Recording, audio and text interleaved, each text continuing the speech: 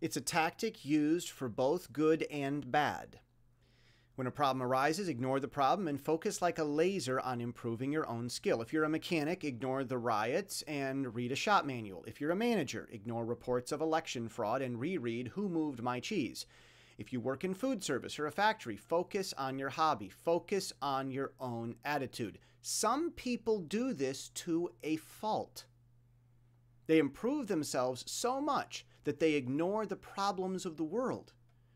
Good or bad, self-growth makes people that strong. And that is the point. I'm Jesse Steele, jessesteele.com.